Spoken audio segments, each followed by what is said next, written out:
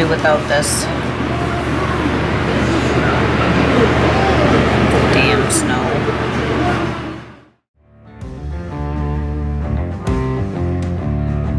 I'm Chris Meyer.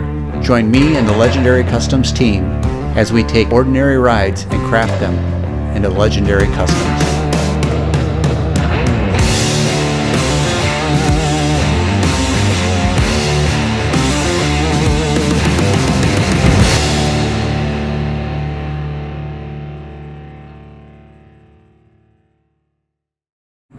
Hey everybody, Chris with Legendary Customs. It's Monday. We're supposed to get 10 inches of snow tonight. It's gonna be crazy. What happened yesterday? My snowplow went down.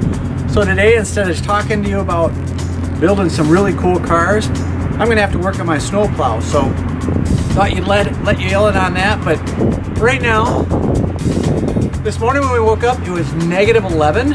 Right now I think it's maybe up to 10 degrees. So it's cold.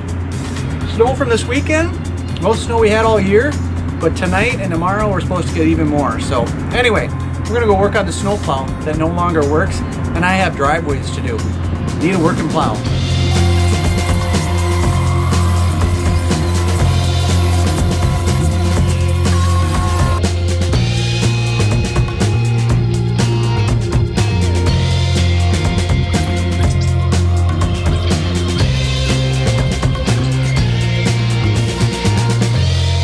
Alright, as everybody knows, we do custom cars here, and I'm fixing the snowplow because we're supposed to get snow.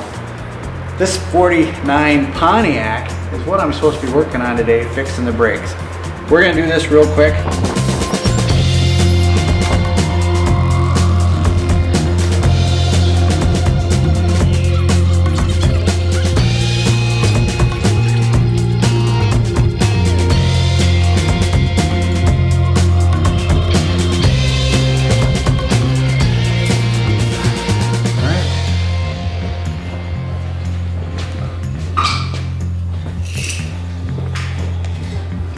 Back together.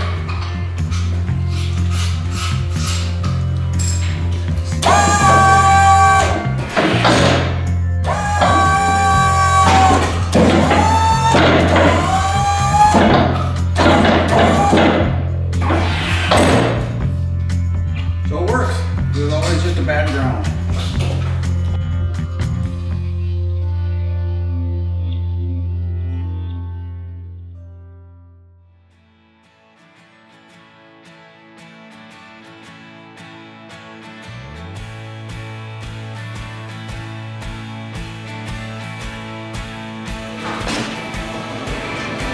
Keep filming! I am. I don't think I don't need any help. Just keep filming. I don't think I would be much help. I think I'd be more in the way than anything. Damn. On the way to Matt's over at Greg. Make another ordinary seat legendary.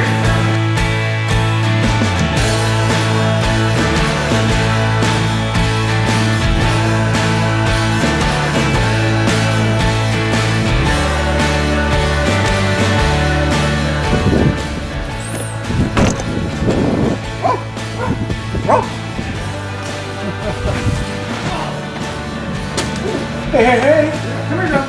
Molly! Hey, Molly. Hi, buddy.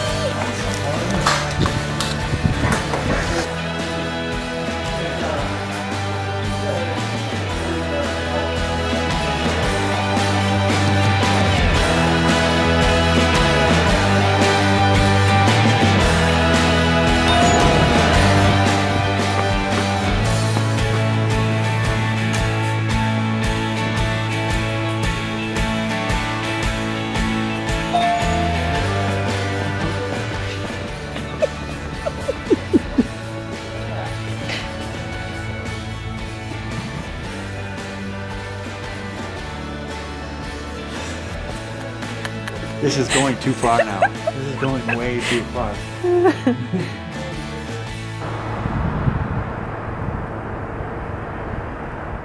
We are ordering paint today for the 1962 unibody that's going on the 2011 Ford Crown Victoria Police Interceptor.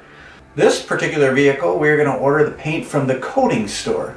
We've ordered paint from them before in the past. They've had great service. Quality of the paint is good, great coverage, and their clear coat lays down really nice and smooth. They are kind of a budget price point for what they have, but they must not have very much overhead because their paint is an excellent quality. We did a hood once for a 55 Chevy truck, and I did it in the wrong color, and I had to take it up to our media blaster to have the paint removed. He asked what in the hell we used for paint because it would not come off with his media blasting. Normally a hood for a 55 Chevy truck would take him about 45 minutes. He worked on that thing for 3 hours to get that paint off. So that tells me that this product is very durable. And again, like I said, it covers great. Typically 2 to 3 coats of the color, you'll get even coverage and complete coverage. And I always buy the Glamour Coat Clear, which is their high-end clear from them, and it lays down really nice, buffs out really great, color sands really easy. Anyway, order it from the coating store, but everything that they do is online. So I just went on, and it's really easy to do. I selected for this particular build their solid colors. I ordered the Candy Apple Red. That's going to be the top color. And then I ordered the Wimbledon White. I ordered also a Red Onyx Sealer. And then I ordered some build-up primer for this particular build also. But that whole thing to my doorstep is very affordable. We're still spending over $1,000, but for all of the gallons of clear, all the gallons of paint, I think we're getting a total of 4 sprayable gallons, plus the sealer, plus a primer, plus I ordered 100 mixing cups. So anyway, really a great company to work with. So I already have everything entered in. I just hit continue, pays for it, and typically it will be at our doorstep in 3 days. So when you are ordering from them, you do have to order ahead of time. They have thousands of colors, many of them just factory matches, and they have their own line of colors too to look at. But plan ahead. You can't do it the day you need paint, but they do mix it and they shake it, and when it shows up, it's pretty well mixed and ready to go. But anyway, the coating store online, been using them for about 5 years now, and they work out great.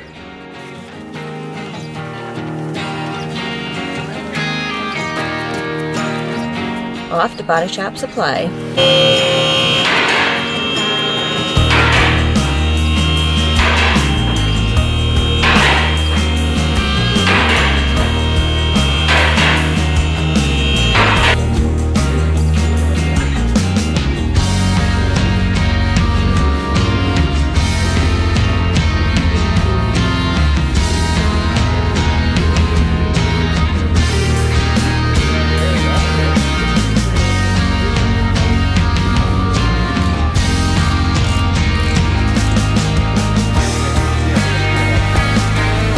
So the guys are in need of supplies, so I'm headed inside to grab it for them.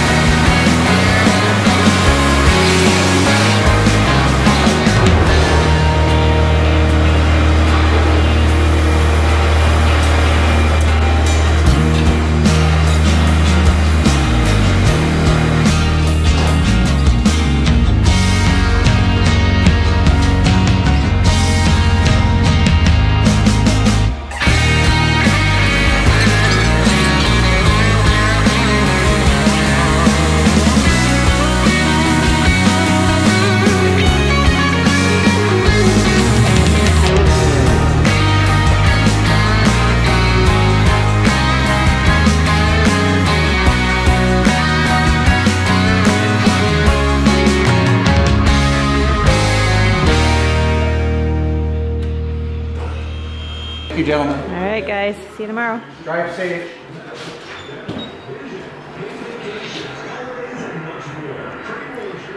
Is it recording? Yeah. Is it freaking camera recording? Anyway, and then today was a great day. Everything on the 1962 unibody is completed for body work. That's done. So now we're going to take it downstairs, get it into epoxy, seal it. Ordered all the paint today, as we discussed earlier. So as soon as that comes in, the whole body will go into epoxy, then red oxide sealer, then the red paint, the white paint, and then the clear coat will actually be way down the road after we do the antiquing. The 2011 Squad that's going underneath this vehicle, now that has all the wires out of it now, marked, labeled. We're sending that off to have the wire loom reworked for the body swap. And finally, today, the 1949 Pontiac has the brakes that it deserves. It had 0 brakes before. Now they are perfect. Brand new pads in the back, in the front. We have all new cylinders all the way around. So they work great. So tomorrow we'll have to adjust them, make sure that everything has equal pressure, and then this thing will be able to go down the road. Hopefully tomorrow we'll actually have this started. But today was a great day. Keng worked feverishly on wiring. I know that's one of his favorite things. Not really, but he did a great job. And Zach busted his tail helping me with this, getting the master cylinder back in, the brake lines in, and he also worked on the Ford quite a bit today too.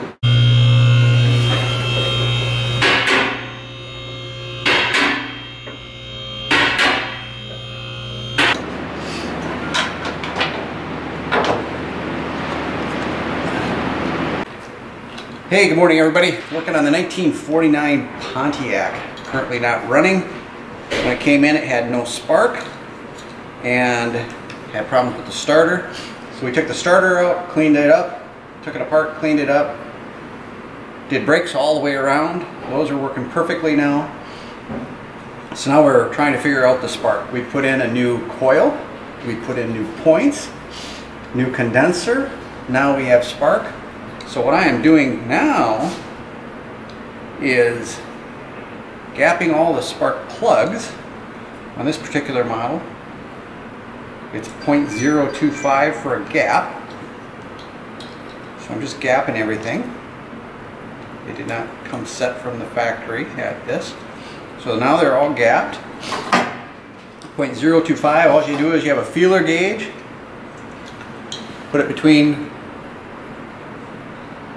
electrode and the arm there, and it should slide in and out with some resistance, and you shouldn't be able to go up and down. So there's a little bit of resistance, then you know they're gapped correctly, and then just throw them in the cylinders.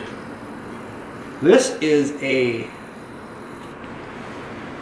Pontiac straight 8. It's a monster of a motor. This is the first one that I've seen in person. Seen them on TV. In fact, in the Buick, the straight 8 that was in Rain Man, and that big old Buick convertible is very similar to this. And they're just an amazing motor. I've never heard this one run because, like I said, when it came in it had no spark.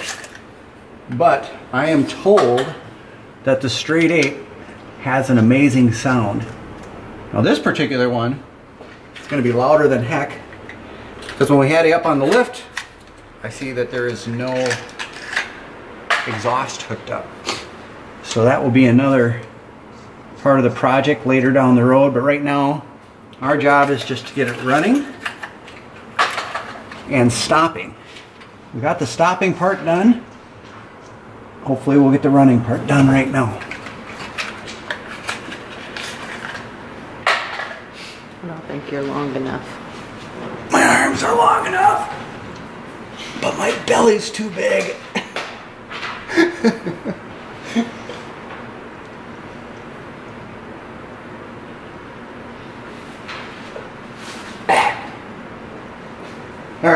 So they're all in finger tight. When you're putting in spark plugs, you always want to start them with your fingers, because if you don't, you might cross thread them. Anyway, plugs are in. We'll let Keng and I get on this. See if we have sparks, see if we can get it running. Okay, we had all the plugs in finger tight. And then what you do is you take your wrench and make sure you're finger tight, and then only quarter turn, not even. Okay, it's seated, quarter turn.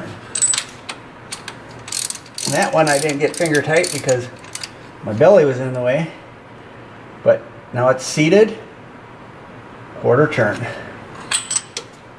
So these are all set to go. Now we have to do the plug wires. Always number your plug wires when you're taking them off. 1, 2, 3, 4, 5, 6, 7.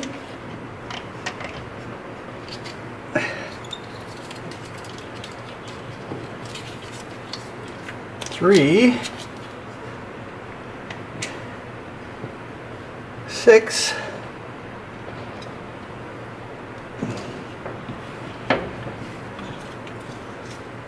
4. So we have 2 and 8. And the firing order should be right on top of the. So it's 1, 6, 2, 5, 8, 3, 7, 4. So 1. This is a problem.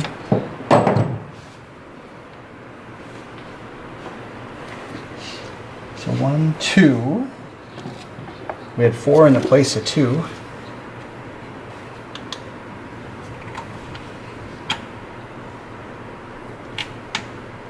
Okay. That's pretty cool. I just dented it. So 1. That's kind of short.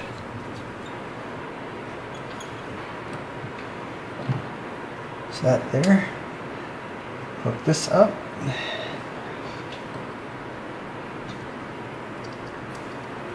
Hook the coil up. In theory, it should run.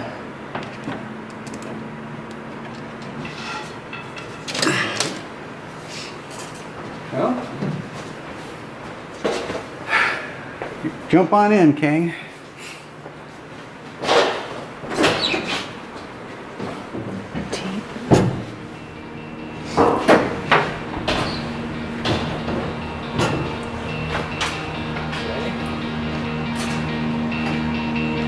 Right?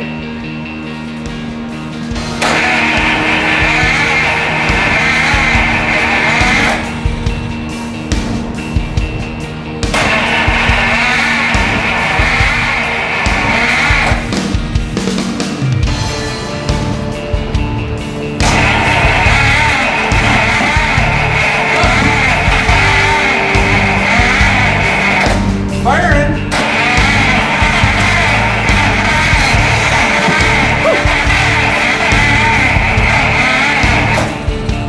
Hold it to the floor. Huh?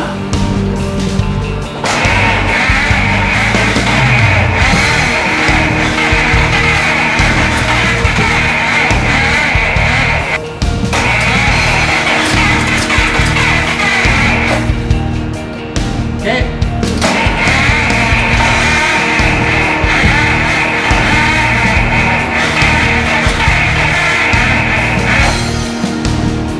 We better charge the battery, huh? Yeah. Okay.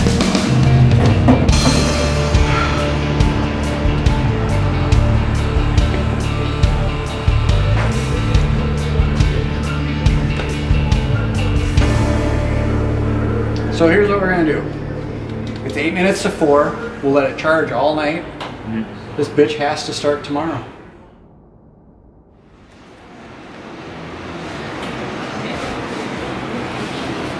You want to check the brakes? You want to hit the brakes, Wes? Okay. They work.